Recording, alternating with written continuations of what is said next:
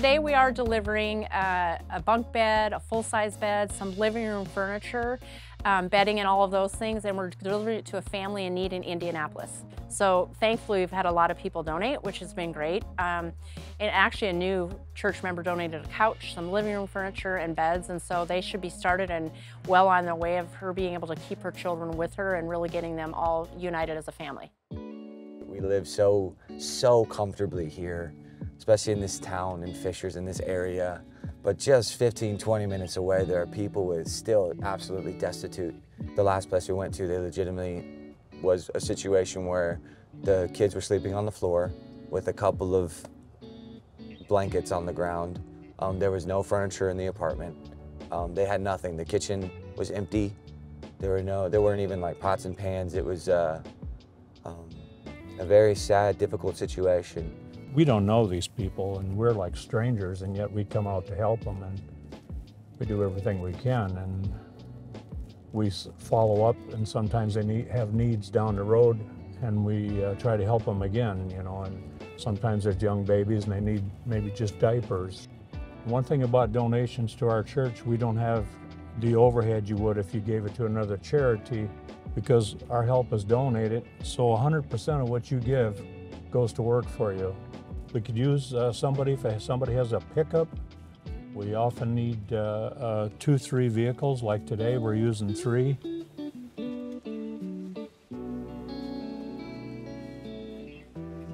So we've got a couple of bunk beds getting put together upstairs right now for the kiddos. We have another metal frame bed going upstairs for the adults' room.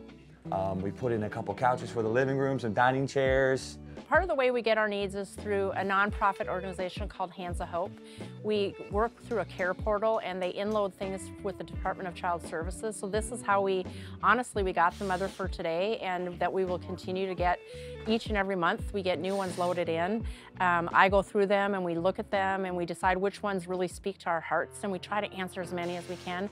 We have a lot of fun coming here and doing this stuff. It's just a communion with our friends and neighbors and people that we love that go to the church. Our motivation to do it for the Lord Jesus Christ. You can't stop us. We're coming, guys. We're going to get this stuff into the house no matter what. But would we be happy if we had some young members from the church join? Absolutely. I will be honest. That's always helpful.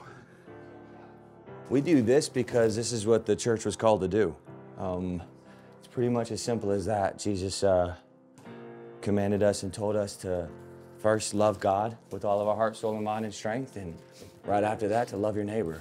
And we can say that we love people all we want, but until we put our hands and feet to it and actually love people through action, it's only going to go so far. So we want people to know Jesus, and we want people to meet Jesus, and we want people to know the love of Jesus. So that's on us as a church to do that. So that's why we're here. For something as simple as something that we might take for granted in our everyday life that we just get to have, we don't even think about having a bed. We don't even take a second thought to that. And the fact that people struggle and have to go through that, I am just happy that we're here. Sometimes we get a lot of donated material, and then other times we don't, like we've gone months without any donations. So on this, we've got it through members of the church. I can tell you there's nothing more sadder than to walk into a home and see a child that doesn't have a bed to sleep in at night. And then if we have a table and they don't have a table, we ask them, hey, we got a table at the church, donate a table, could you use it? And if the lady says yes, absolutely, we'll make another trip out there. That's not a problem with us. And as you can see, these things aren't easy to put together, and they're not light. A box of this can weigh 300 to 400 pounds. We put all the slits in, all the framing there, the headboard, everything was put together at the church, and then we bring it here and we try to save some time.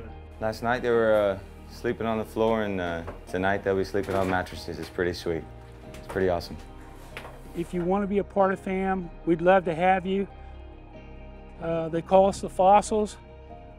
Like I said, we're a bunch of older guys right now that are just doing the Lord's work, but we get it done, and we're happy to do it. And what's the bonus? The bonus is every time I walk out of a house and I see children smiling because now they got a place to sleep, or they got a place to eat, or they got a place to rest. That's the payoff, guys. That's the payoff right there. It's a smile from Jesus. He's looking down on us. He's watching every move we make.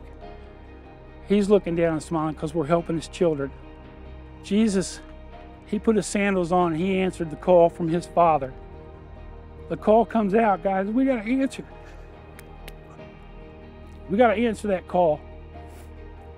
And I'm going to answer it. I hope you answer it with me. God bless you. God bless our church. God bless our pastors. We're one big happy family. I love you all. Thank you for listening to me. Amen.